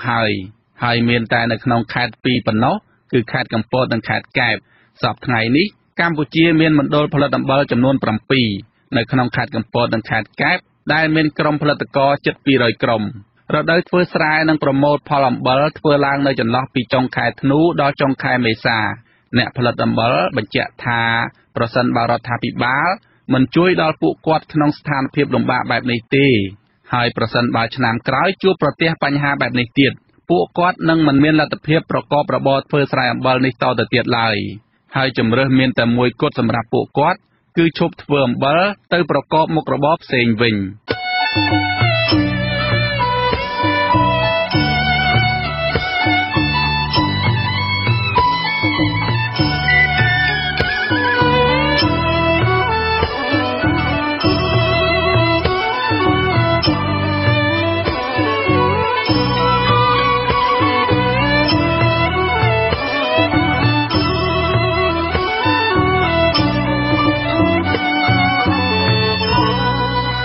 តម្លៃម្រេចទូទាំងប្រទេសបានធ្លាក់ថ្លៃយ៉ាងគំហុកមិនធ្លាប់មាននៅឆ្នាំនេះលើកលែងតែម្រេចកំពតមួយតែប៉ុណ្ណោះដែលអាចរក្សាតម្លៃបញ្ហានេះបានបង្កក្តីព្រួយបារម្ភកាន់តែខ្លាំងសម្រាប់កសិករនិងផលិតករម្រេចដែលពួកគាត់សុទ្ធសឹងតែបានចំណាយដើមទុនជាច្រើនដើម្បីវិនិយោគលើដំណាំម្រេចរបស់ខ្លួនអ្នកជំនាញខាងកសិកម្មអំពាវនាវរដ្ឋាភិបាលលោកដៃចូលជួយអន្តរាគមន៍ដល់កសិករនិងផលិតករម្រេចដើម្បីកុំឲ្យពួកគាត់បោះបង់ចោលការដាំដុះដំណាំឧស្សាហកម្មមួយនេះបាទលោកមួងណារ៉េតរាយការណ៍ព័ត៌មាននេះស្របពេលដែលម្រេចខ្មៅធម្មតាកំពុងតែធ្លាក់ថ្លៃម្រេចកំពតនៅតែអាចរក្សាបានតម្លៃថេរដដែលគឺម្រេចសមានតម្លៃ$28ម្រេចក្រហម$25ម្រេចខ្មៅ$15ក្នុង1គីឡូក្រាមមូលហេតុដែលម្រេចកំពតមិនធ្លាក់ថ្លៃដោយម្រេចតំបន់ដទៃព្រោះម្រេចកំពតមានគុណភាពខ្ពស់និងត្រូវបានចុះបញ្ជីទទួលស្គាល់ជាទំនិញសម្គាល់ទីតាំងភូមិសាស្ត្រទាំងនៅទីផ្សារក្នុងស្រុកនិងទីផ្សារអន្តរជាតិជាពិសេសនៅទីផ្សារអឺរ៉ុបទោះបីជាយ៉ាងណាម្រេចកំពតក៏កំពុងតែប្រឈមនឹងបញ្ហាមួយចំនួនដែរគឺធ្លាក់ចុះទិន្នផលដែលមិនធ្លាប់មានបង្កឡើងដោយការប្រែប្រួលអាកាសធាតុនិងការយឺតយ៉ាវនៅក្នុងការបញ្ជាទិញពីក្រុមហ៊ុននានា ប្រធានសមាគមលើកកម្ពស់ម្រេចកំពតលោកងួនឡាយថ្លែងថាម្រេចកំពតនៅឆ្នាំនេះអាចប្រមូលផលត្រឹមចន្លោះពី70ទៅ75តោនប៉ុណ្ណោះបើធៀបទៅនឹងឆ្នាំមុនដែលប្រមូលបានប្រហែល100តោនម្យ៉ាងវិញទៀតរដូវប្រមូលផលនៅឆ្នាំនេះអាចនឹងអូសបន្លាយរហូតដល់ក្រោយខែមិថុនាជាពេលវេលាដែលម្រេចចុងរដូវទាំងនោះមិនអាចប្រើឈ្មោះម្រេចកំពតបានលោកបញ្ជាក់ថាគិតមកដល់ដើមខែឧសភានេះទៅហើយម្រេចកំពតទើបតែប្រមូលផលបានប្រមាណ 20% ប៉ុណ្ណោះអ្នកក្រុមហ៊ុនក៏មិនចាប់ដល់ផ្សេងផ្សាយជាមួយកសិករអញ្ចឹងណាពេញបណ្ដាដែរក៏ប៉ុន្តែយើងក៏គ្មានមិនលក់អត់ប្រមាណណាព្រោះមកដល់ពេលនេះទៅមកយើងប្រមូលផលជូនវិញទៅ15ទៅ 20% ប៉ុណ្ណឹងជារួមនោះតែគាត់បានប្រមូលផលអញ្ចឹងព្រោះមួយឆ្នាំនេះគេកើតផ្លែក្រោយលោកងួនឡាយបញ្ជាក់ថាលោកមិនមានការព្រួយបារម្ភអំពីម្រេចនៅក្នុងតំបន់របស់លោកនោះទេតាក់ទងទៅនឹងបញ្ហាទីផ្សារនិងតម្លៃក៏ប៉ុន្តែលោកសោកស្ដាយនឹងអាណិតដល់កសិករអ្នកដាំម្រេចនៅឯតំបន់ដទៃដែលកំពុងតែជួបប្រទះការលំបាកយ៉ាងខ្លាំងដោយសារតែតម្លៃម្រេចបន្តធ្លាក់ចុះខ្លាំងគឺមិនដល់ 10,000 រៀលផងនៅក្នុង1គីឡូក្រាមលោកអះអាងថាតម្លៃទាបបែបនេះមិនអាចធ្វើឲ្យកសិករទទួលបានផលចំណេញពីដំណាំម្រេចនោះឡើយគឺមានតែខាតបង់តែប៉ុណ្ណោះឯងប៉ុណ្ណឹងបានន័យថាអ្នកផលិតមិនផលិតឯកើតហើយអត់តុល្យភាពការចំណាយយើងចំណាយ10យើងចូលវិញតែ2តែ3ហ្នឹងយកទៅធ្វើឲ្យបានតែចេះបោះពុំលុយព្រោះពួកនោះធ្វើច្រើនមិនមែនដូចអ្នកកពតទេអ្នកកពតកសិករតូចធ្វើច្រើនណា500គុំ300គុំ1000គុំ1500គុំអីចឹងឯងដូច្នេះគេប្រើតែកម្លាំងគ្រួសារគេធ្វើបានហើយបើដាំដល់ស្លាប់2 3 4 5,000គុំទៅយើងត្រូវប្រើកម្លាំងពលកម្មដែលជួលពីខាងក្រៅហើយឥឡូវកម្លាំងពលកម្មថ្លៃលក់បានថោកយកទៅតើរួយដឹងថាអត់រួយហើយអត់ធ្វើទៅបានទេ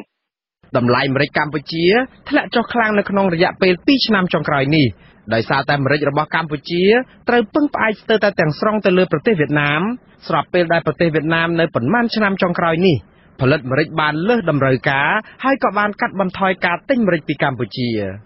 ទន្ទឹមនឹងនេះបរិមាណម្រេចនៅលើទីផ្សារអន្តរជាតិមានការកើនឡើងដែលធ្វើឲ្យតម្លៃម្រេចត្រូវធ្លាក់ចុះជាងពាក់កណ្ដាលដែលជារឿងមិនធ្លាប់មាននៅក្នុងរយៈពេល5ឆ្នាំចុងក្រោយនេះដែលម្រេចលើទីផ្សារអន្តរជាតិធ្លាប់មានតម្លៃជាមធ្យមពី$7,000ទៅ$8,000ក្នុង1តោនក៏ប៉ុន្តែពេលនេះធ្លាក់មកនៅត្រឹម$3,000ក្នុង1តោនតែប៉ុណ្ណោះបញ្ហានេះធ្វើឲ្យប្រទេសនាំចេញម្រេចសំខាន់ៗជាពិសេសប្រទេសវៀតណាមចាប់ផ្ដើមសាររើមើលឡើងវិញអំពីគុណភាពនិងកំហិតផ្ទៃដីដាំដុះម្រេចរបស់ខ្លួនដើម្បីកុំឲ្យកសិករនិងអ្នកផលិតម្រេចខាតបង់ពីដំណាំឧស្សាហកម្មមួយនេះអាស៊ីសេរីមិនអាចតាក់ទងមន្ត្រីជំនាញក្រសួងកសិកម្មដើម្បីសុំការបកស្រាយអំពីរឿងនេះបានទេនៅថ្ងៃទី3ខែឧសភាអ្នកជំនាញខាងកសិកម្មលោកបណ្ឌិតយ៉ងសាំងកុមារ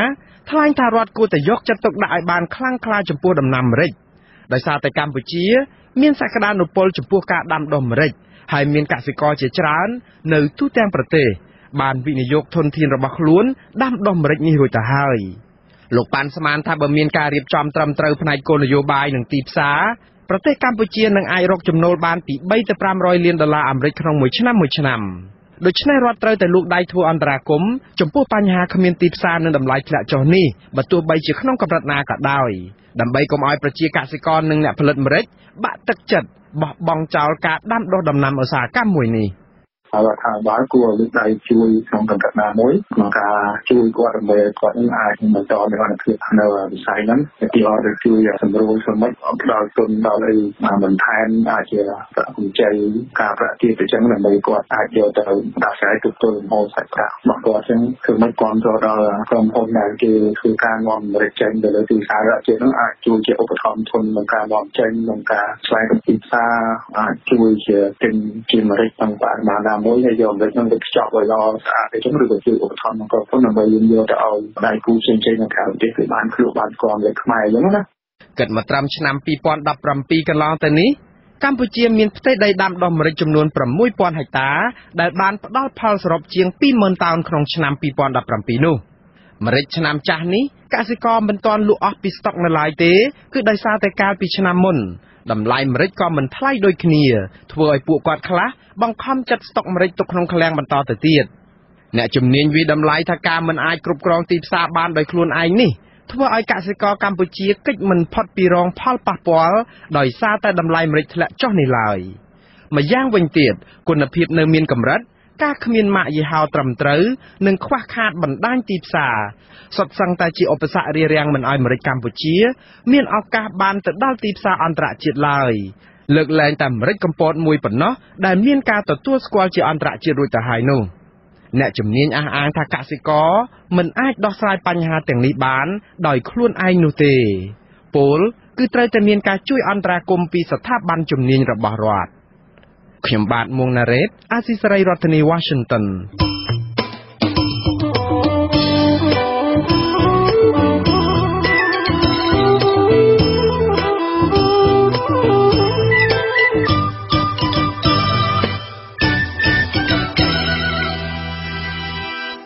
បាទលោកអ្នកនាងជាទីមេត្រីបើទោះបីជាលោកហ៊ុនសែនអះអាងថាកម្ពុជាសពថ្ងៃនេះជាខ្លាសេដ្ឋកិច្ចនៅអាស៊ីក្តីប៉ុន្តែពលរដ្ឋក្រីក្រមួយចំនួនដែលគ្មានដើមទុនរកស៊ី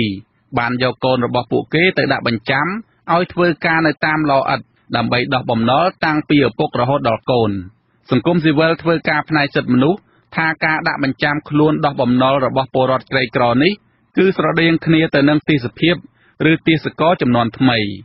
បាទពីរដ្ឋធានី Washington លោកសេកបណ្ឌិតរាយការណ៍ព័ត៌មាននេះកម្មករលអិតភាគច្រើនបានបង្ខំចិត្តធ្វើការដើម្បីដោះបំណុលព្រោះពួកគាត់ខ្ចីលុយពីថៅកែលអិតក៏ប៉ុន្តែគ្មានលទ្ធភាពសង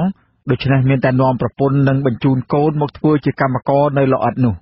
នៅក្នុងស្រុកមុខកំពូលខេត្តកណ្ដាលមានចម្ងាយជាង30គីឡូម៉ែត្រពីរាជធានីភ្នំពេញតំបន់នេះមានរថយន្តដឹកទំនិញធំនិងដឹកឥដ្ឋរាប់រយគ្រឿងធ្វើដំណើរឆ្លងកាត់រៀងរាល់ថ្ងៃដើម្បីផ្គត់ផ្គង់ដល់វិស័យសំណង់ដែលកំពុងរីកដុះដាលអង្គការលីកាដូរកឃើញថានៅទីនេះមានសិប្បកម្មផលិតឥដ្ឋជាង100និងមានកម្មកររាប់ពាន់នាក់ការសិក្សាស្រាវជ្រាវនេះមានរួមបញ្ចូលបទសម្ភាសន៍ជាមួយកម្មករប្រហែលជាង50នាក់ដែលជាមនុស្សពេញវ័យនិងកុមារនៅតាមសិប្បកម្មលអិតនីមួយៗមានទាំងមនុស្សពេញកម្លាំងធ្វើការនិងមនុស្សចាស់ដោយកាប់ដីបញ្ចូលម៉ាស៊ីនកាប់អុសដុតឥដ្ឋនិងហាលឥដ្ឋជាដើមក្រៅពីនេះក៏មានកុមារចាប់ពីអាយុ8ឆ្នាំទៅ15ឆ្នាំធ្វើការដែរពួកគេម្នាក់ធ្វើការទៅតាមផ្នែកនីមួយៗដូចជាជញ្ជូនឥដ្ឋចេញពីម៉ាស៊ីនយកឥដ្ឋទៅហាលនិងលើកឥដ្ឋដាក់លើឡានជាដើមកំពុងលើកឥដ្ឋដាក់លើឡានខ្លួនប្រានប្រឡាក់ធូលីដីពណ៌ក្រហមស្ត្រីកម្មករម្នាក់គឺលោកស្រីវិនម៉ៅបានឲ្យដឹងថាលោកស្រីបានមកធ្វើការនៅក្នុងសិប្បកម្មលអិតនេះតាំងពីលោកស្រីនៅវ័យកុមារព្រោះឪពុកម្ដាយរបស់លោកស្រីបានជំពាក់បំណុលថៅកែក៏ប៉ុន្តែរហូតមកទល់នឹងពេលនេះលោកស្រីមានកូន2នាក់ហើយស្ត្រីដែលធ្វើកម្មករនៅលអិតជាង15ឆ្នាំមកនេះឲ្យដឹងទៀតថាចាប់តាំងពីលោកស្រីមកធ្វើការនៅទីនេះមិនបានលុយកាក់អ្វីនោះទេមានតែជំពាក់បំណុលថៅកែថែមទៀតក៏តែគេមួយខែ5អញ្ចឹងយើងធ្វើបានយើងសូមលើខែសាដូចភ្លៀងទៅយើងធ្វើអត់បាននិយាយទៅតើយើងវាពួកគាត់ទៅយើងខ្ចីគេចំណែកកម្មករម្នាក់ទៀតផ្នែកដុតឥដ្ឋលោកស្គាន់យុនធ្វើជាកម្មករលអិតតាំងពីឆ្នាំ1993មកបានប្រាប់ថាកម្រៃដែលលោកបានមកពីមុខរបរនេះគ្រាន់តែបានដោះស្រាយថ្លៃហូបចុកប្រចាំថ្ងៃតែប៉ុណ្ណោះលោកថាពេលខ្លះលោកមានការងារធ្វើពេលខ្លះគ្មានការងារធ្វើហើយបើក្រុមគ្រួសារចង់ចាក់ចេញពីការងារនេះក៏មិនអាចធ្វើទៅកើតដែរពីព្រោះតែពួកគាត់នៅជំពាក់លុយថៅកែច្រើនបំណងវាឲ្យចិត្តមើលអញ្ចឹងណាឲ្យចិត្តមើលអញ្ចឹងគឺចិត្តមើលនេះក៏10ហើយបានហើយ10ហើយចិត្តមើលនេះយើងចែកជា2នាក់អញ្ចឹង15នាក់35ម៉ឺននេះក្រុមយើងបានលុយអាលុយគេ35ម៉ឺនម្នាក់ហ្នឹងយើងហូបអស់4 10ម៉ឺនបានហើយអញ្ចឹងមកធ្វើអីវាអត់ផលយ៉ាងណាបំណុលកម្មករធ្វើការនៅលអិតភាគច្រើនគឺយកខ្លួនរួមទាំងសមាជិកគ្រួសាររបស់ពួកគេធ្វើជាទ្រព្យបញ្ចាំដើម្បីទទួលបានប្រាក់កម្ចីពីថៅកែដោយពួកគេនាំគ្នាទៅធ្វើជាកម្មករនៅលអិតដោះបំណុលនោះឲ្យរួចទើបអាចចេញពីកន្លែងលអិតនោះបានកម្មករខ្លះទៀតបានខ្ចីលុយពីថៅកែលអិតមួយទៅថៅកែលអិតមួយទៀតដែលធ្វើឲ្យពួកគេជំពាក់បំណុលតចំនួនតាំងពីឪពុកម្ដាយរហូតធ្លាក់ដល់កូនថៅកែលអិតរស់នៅផ្ទះវិឡាធំស្អាតប្រណិតក៏ប៉ុន្តែនៅព័ទ្ធជុំវិញវិឡាធំរបស់ពួកគាត់នោះឃើញមានរោងស្នាក់នៅតូចសង់ពីឈើបាំងស័ង្កសីកម្មករភាគច្រើនមានការខ្លាចរអាក្នុងការផ្ដល់បទសម្ភាសន៍ដល់អ្នកសារព័ត៌មានក៏ប៉ុន្តែអាចនិយាយគ្នាធម្មតាដោយមិនប្រើម៉ាស៊ីនថតសម្លេងបាន ពួកគេបានរាយរាប់ឲ្យដឹងអំពីការលំបាកនៅក្នុងការរកចំណូលតាមរយៈរបរធ្វើការនៅលអិតនេះថាការងារនៅក្នុងសិប្បកម្មនេះមិនគិតប្រាក់កម្រៃទេគឺគិតទៅតាមកម្លាំងពលកម្មរបស់កម្មករឬតាមចំនួនឥដ្ឋដែលកម្មករផលិតបានអ្នកខ្លះត្អូញត្អែថាពួកគាត់ធ្វើជាកម្មករលអិតតចំនួនរហូតដល់ចៅក៏មិនដឹងថាអាចសងបំណុលថៅកែរួចឬក៏អត់នោះទេអនុប្រធានភូមិឈើទាលឃុំព្រៃអញ្ចាញស្រុកមុខកំពូលខេត្តកណ្ដាលលោកស្រីវ៉ែនភាឲ្យដឹងថានៅក្នុងភូមិរបស់លោកស្រីមានសិប្បកម្មលអិតចំនួន13ដែលកម្មករភាគច្រើនជាពលរដ្ឋមកពីខេត្តស្វាយរៀងនិងខេត្តព្រៃវែងចំណែកពលរដ្ឋនៅក្នុងភូមិនៃមូលដ្ឋាននោះផ្ទាល់មានចំនួនតិចតួចទេដែលធ្វើការនៅក្នុងលអិតនោះអាជ្ញាធរមូលដ្ឋាននៅតំបន់លអិតនោះបានប្រាប់ថាមូលហេតុដែលពលរដ្ឋទៅធ្វើការទាំងគ្រួសារនោះព្រោះពេលទៅខ្ចីលុយថៅកែពលរដ្ឋត្រូវប្រាប់ពីចំនួនសមាជិកគ្រួសារនិងសន្យាថានឹងត្រូវទៅធ្វើការទាំងអស់គ្នាទៅយកលុយខាងតកែឡូហ្នឹងមិនប្រាប់ថាមានសមាជិកប្រមាណអ្នកអញ្ចឹងសមាជិកពេញលក្ខណៈធ្វើហ្នឹងវាមានទូចខ្លះធំខ្លះដល់ពេលអញ្ចឹងគាត់ដាក់ឈ្មោះត្រូវយកប្រមាណពាន់ទីហោថា 5000 មានសមាជិកទៅធ្វើឲ្យគេនោះមានម៉ានអ្នក5អ្នក4អ្នកអញ្ចឹងមានឈ្មោះឯកសារកិច្ចសន្យាជាមួយគេធ្វើសងគេហ្នឹងហើយយើងអត់ចេញទៅឲ្យមនុស្សទៅធ្វើឲ្យណាធ្វើការងារណាទៀតក៏វាអត់ព្រមដែរប្រធានផ្នែកអង្គការនៃអង្គការសិទ្ធិមនុស្សលីកាដូលោកអំសំអាតយល់ថាការបញ្ចាំខ្លួនដើម្បីដោះបំណុលបែបនេះគឺកម្មករបានខ្លាចទៅជាទាសករមន្ត្រីសិទ្ធិមនុស្សរូបនេះសង្កេតឃើញទៀតថាមូលហេតុដែលកម្មករជំពាក់លុយថៅកែរកលុយសងមិនគ្រប់នោះព្រោះកម្មករលអិតក្នុងមួយឆ្នាំធ្វើការបានតែរដូវប្រាំងដោយឡែកនៅរដូវវស្សាសិប្បកម្មលអិតមិនសូវមានការងារធ្វើទេព្រោះគ្មានកម្ដៅថ្ងៃសម្រាប់ហាលអិតលោកថាកត្តានេះហើយជាហេតុធ្វើឲ្យកម្មករខ្ចីលុយថៅកែចាយសម្រាប់ការចំណាយប្រចាំថ្ងៃលើប្រាក់បំណុលចាស់គាត់ទៅធ្វើការហ្នឹងគឺវាអត់មានទេអាកិច្ចសន្យាការងារប៉ុន្តែវាមានអាកិច្ចសន្យាខ្ចីប្រាក់អញ្ចឹងអាកិច្ចសន្យាខ្ចីប្រាក់អាការខ្ចីបំណុលនេះដែលលីកាដូយើងគិតថានេះវាជាការប្រចាំខ្លួននិងការដោះបំណុលបានន័យថាការគាត់ខ្ចីបំណុលហើយគាត់ត្រូវធ្វើការដើម្បីបានលុយសងហើយបើសិនជាគាត់និងក្រុមគ្រួសារនឹងចងចាក់ចេញត្រូវតែសងលុយគេបើសិនជាមិនសងទេគេនឹងគំរាមក្នុងការបដិងពលិហើយមានកម្មករជាច្រើនណាស់ដែលគាត់ត្រូវការគម្រាមកំហែងថាបើសិនចង់ចេញថាសងលុយគេអត់គ្រប់តាក់ទងនឹងករណីនេះប្រធាននាយកដ្ឋានការងារកុមារនៃក្រសួងការងារនិងបណ្ដុះបណ្ដាលវិជ្ជាជីវៈលោកវេហៀងបានឲ្យដឹងថាតាមទស្សនវិជ្ជាច្បាប់គ្មានបំណុលណាមួយដែលទៅផ្ទេរពីឪពុកទៅកូនឬអ្នកចំនួនក្រោយនោះទេមន្ត្រីក្រសួងការងាររូបនេះលើកឡើងទៀតថាករណីកម្មករលអិតបញ្ចាំខ្លួនដើម្បីដោះបំណុលពីឪពុករហូតដល់កូននោះគឺមិនបានឆ្លុះបញ្ចាំងពីស្ថានភាពទូទៅនៃកម្មករលអិតទូទាំងប្រទេសកម្ពុជានោះទេប៉ុន្តែលោកលើកឡើងថាបើមានករណីនេះកើតឡើងគឺអាចរាយការណ៍ទៅសមត្ថកិច្ចដើម្បីមានវិធានការតាមផ្លូវច្បាប់លើជនប្រព្រឹត្តខាងក្រសួងខ្ញុំគឺយើងមានវិធានការអធិការកិច្ចតាមរោងចក្រគ្រប់វិស័យទាំងអស់ដែលយើងបានប្រឹងប្រែងធ្វើហើយវិស័យលអិតគ្រាន់តែផ្នែកមួយទូចហើយមិនមានបញ្ហាទេសភាពឬក៏បញ្ហាបំណុលខាងក្រៅយើងមកសន្និដ្ឋាននៅក្នុងផ្នែកទេសភាពហើយជាទូទៅតកែតែងតែអនុវត្តវិធានការតឹងរឹងបើមិនដូច្នោះទេអធិការកិច្ចនឹងធ្វើការព្រមានផាកពិន័យហើយអាចឈានទៅដល់បិទសិប្បកម្មមន្ត្រីអង្គការលីកាដូលោកអំសម្បត្តិយល់ថា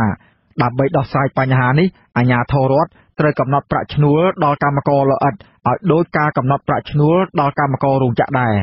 ចំណែកថៅកែលអិតមិនត្រូវឲ្យកម្មករខ្ចីលុយច្រើនលើសលប់ដែលជាហេតុធ្វើឲ្យកម្មករគ្មានលទ្ធភាពសងបំណុលពីចំនួនខ្លួនរហូតដល់កូនចៅនោះទេ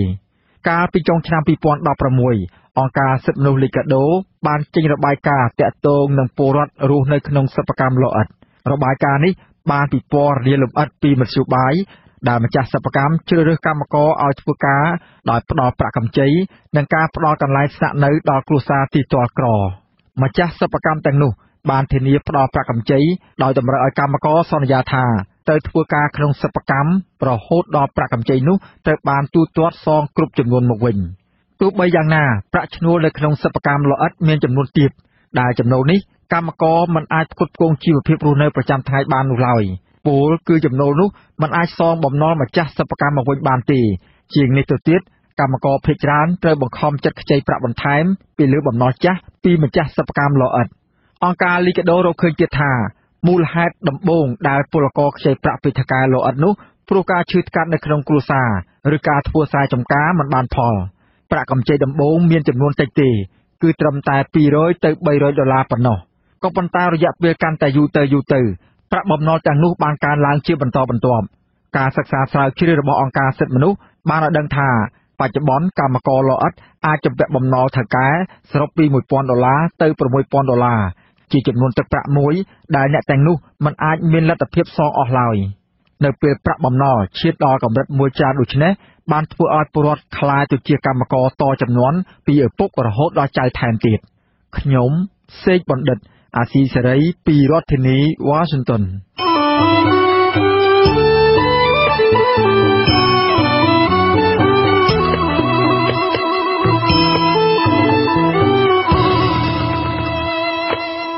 ជាបន្តទៅទៀតខ្ញុំបាទតាំងសារ៉ាដាសូមជូនព័ត៌មានបញ្ចប់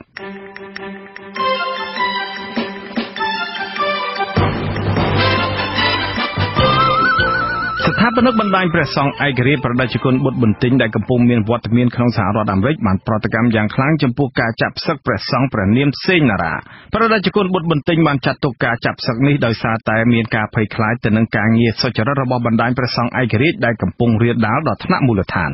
ទោះជាយ៉ាងណាក៏ដោយប្រដេជគុណបុត្របន្ទិញបានអប់រំដល់សមាជិករបស់ព្រះអង្គក្នុងប្រទេសកម្ពុជាត្រូវប្រយ័ត្នប្រយែងក្នុងការថ្លែងសារនយោបាយផ្សេងៗដែលអាចនាំឲ្យមានការចាប់ខ្លួនឬការចាប់ផ្សឹកជាដើមប្រដេជគុណបុត្របន្ទិញមានថ្នាក់ដឹកការថាបើទោះបីជាមានការយាយីពីសំណាក់អាជ្ញាធរយ៉ាងណាក៏ដោយក៏បណ្ដាញព្រះសង្ឃឯករាជ្យមិនរៀថយក្នុងការបំពេញកិច្ចការឃ្លាំមើលសង្គមឃ្លាំមើលព្រៃឈើនិងបរិស្ថាននោះឡើយ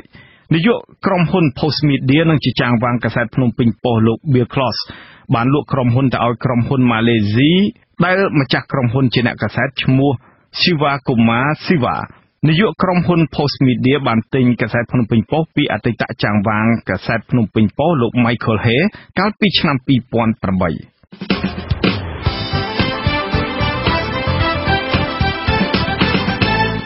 លោកនាងកញ្ញាអ្នកស្ដាប់ជាទីមេត្រីកម្មវិធីផ្សាយរយៈពេល1ម៉ោងនៃវិទ្យុអាស៊ីសេរីជាភាសាខ្មែរនៅពេលនេះចប់តែប៉ុណ្ណេះយើងខ្ញុំសូមជូនពរលោកនាងនិងក្រុមគ្រួសារទាំងអស់ឲ្យជួបប្រកបតែនឹងសេចក្តីសុខចម្រើនរុងរឿងកុំបីឃ្លៀងឃ្លាតឡើយខ្ញុំបាទវ៉ែនសុមេតខ្ញុំបាទតាំងសារ៉ាដាព្រមទាំងក្រុមការងារទាំងអស់នៃវិទ្យុអាស៊ីសេរីសូមអរគុណនិងសូមជម្រាបលា